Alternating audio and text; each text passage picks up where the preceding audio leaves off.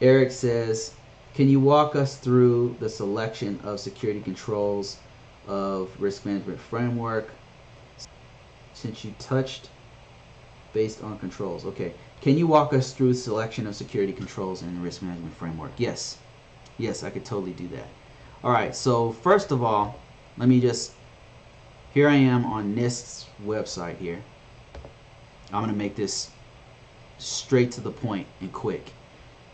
What I'm going to do is bring up the risk management framework wheel here. Risk management framework compliance. I want you to get a visual of what this process is all about. Here is an image of the process right here that I want to show you. Just randomly got this off the internet, but that's the process right there, right? So what is this process? Risk management framework. First of all, bird's eye view of what risk management framework is.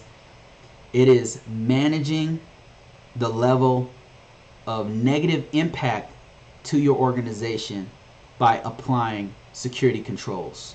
Security control would be like making sure there's a username and password, making sure the password is 12 characters long with up and down, uppercase and numbers and special characters. Those are security controls, but there's hundreds of other ones. So his question is, how do you know which controls to put on this specific system, right? So the way that you do that is really with this first step. See the first step right here? This categorize the system. The very first thing you're going to do is categorize the system. And when you say categorize the system, what you mean is categorize, find the security category of the system. So there's 3 different categories of systems. You've got a low, a moderate, and a high. So low means that a low categorization, security categorization means that, give you an example, it could be like a web server. You have airforce.gov has a website that basically it's a recruiting channel. It's a site that tells you about the Air Force, where to sign up. It doesn't have super important information. It's not like the Secretary of the Air Force is putting announcements on there or there's classified information on. None of that. It's just a website that promotes the Air Force, and it's a recruiting mechanism. And that's it. If that site goes down, what is the impact to the Air Force? Minimal, right? If the site goes down, first off, they have a second one that comes up automatically. If it gets hacked and somebody takes it down and puts some stuff on it, it's a minor embarrassment. Air Force take it down, put a new one back up. There's no critical information on there. If it gets hacked and somebody steals information, it's no big deal. They just blank that one out, bring up the backups. It's cool. It may take them 3 days to get the new site up. It's not going to be a large impact on the organization. Or quote unquote moderate or medium level category is different. So we talked about low, now we're at medium. Medium risk means that if my system goes down, well, let me give you a specific example. I think that's the best way to explain it. A medium system would be like a leave and earning statement system, like a system that has a database that handles checks. That is important. That's not a website, right? If this goes down on payday, how are we supposed to know which soldiers were paid and which airmen weren't? That is very important. Like maybe the checks still go out, but they have wrong information on it. That is important. So that is what you would call a moderate impact system, medium or moderate impact system. So if that system goes down, we need to get it up within the next 24 hours. It's not no 3 days. There's actual critical information. There's PII on there. That's personally identifiable information. There's social security numbers on there.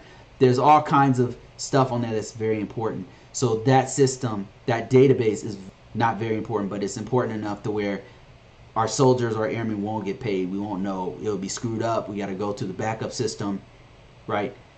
Last one is high. A high impact system means that if this system goes down, somebody might lose their life.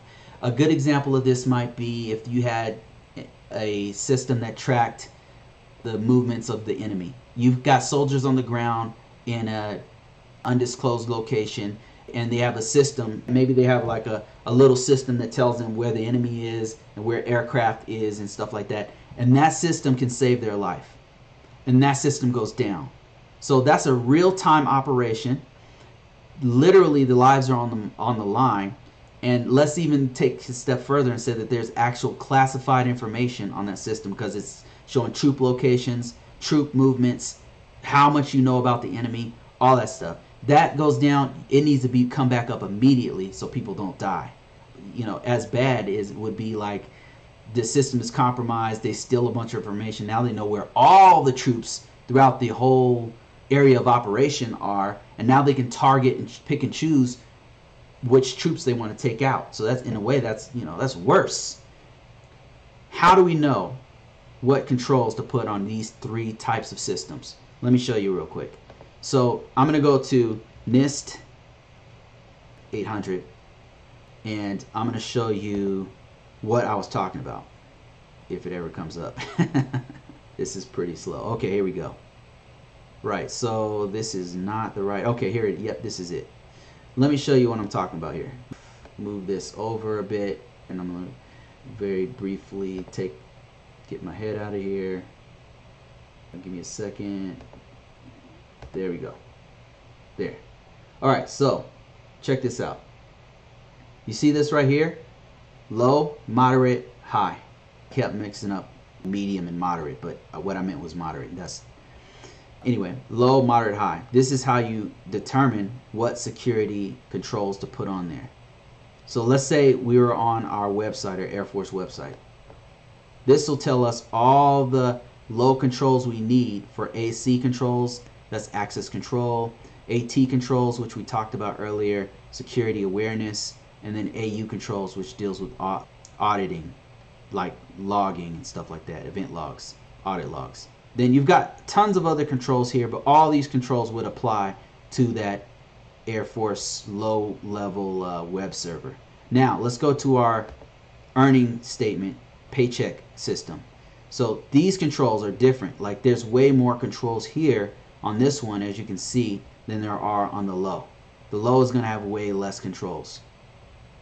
And then the high, that system that we talked about where it's watch opposition troop movements, is going to have even more controls and even more, what you call them, these are additional controls. Like, not only do you need to do the account management, but it's going to go even more in detail about what you need to do. Now let's click on one real quick. So it breaks every single one of the controls down. Like, what control enhancements, that's what they're called. All these things you need to do. So it's way more stuff in high. So to answer your question, the very first thing you need to do is categorize, security categorization. Once you do that, you have a baseline of security controls to use. Then there's another step that you have to do, and that's called tailoring. Tailoring means, like, let's say that Air Force system, for example. Let's say the Air Force system is controlled by the Air Force Training Department. I'm making that up. The Air Force Training Department has a facility that has wireless in there. So now the Air Force Training facility has to protect everything on that web server, but they also need extra controls because they have wireless, you know. So that tells you that they need to have additional controls on wireless. So let me just show you what I mean here, if you can still see my screen. So let's go back here.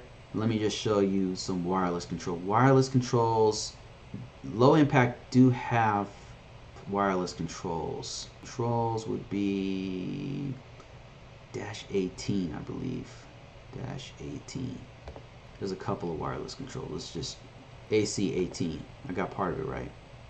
So when we're tailoring the controls, we are putting controls in that match the environment that the system is in.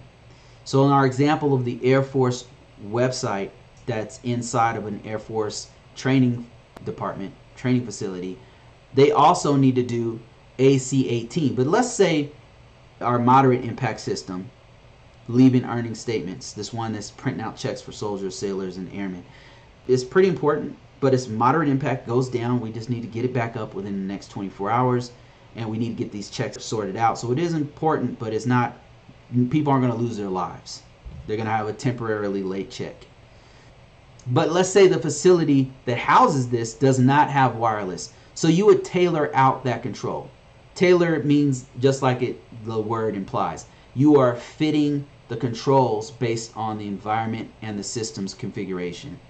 So those are the two ways that you select controls. Number one, categorization, security categorization. Number two, tailoring the controls. You're going to tailor out some things and you're going to tailor in things depending on the fit of the system that you're doing. So I hope that answers your question. That was about the quickest way that I could explain it. It's probably kind of long-winded. That is it. And I'm looking for more questions here. Let me see if there's anybody else here before I let you guys go. So what I'm doing is I'm broadcasting on Facebook at the same time I'm doing this. So I've got all these windows and stuff open. I got to get used to this. So I'm like losing stuff. I might have closed it. Let me see. But while I'm looking for this, I'd like to say thank you guys for purchases. Thank you guys for the kind words. Appreciate everybody who watches this on a regular basis. I do this to help people out and help to get more people in our career field, because we definitely need more people. We always need more people. And if we can get more people like you guys out there who are hungry to get more information, then that really helps out our whole field. So yeah, this is something I do for fun and profit. So again, if you guys are interested in knowing more, you can go to ConvoCourses. Tons of free courses out there that you can learn more about cybersecurity, learn about information system security officer work, learn how to make up to 6 figures in this field, learn how to work remotely, not just for IT, by the way. The techniques that I use there will help you in any field because it's pretty open in the way that it works. And that is it. Thank you so much to Maya J. Thank you, Eric, for your question. And thanks everybody else for watching. Appreciate you guys.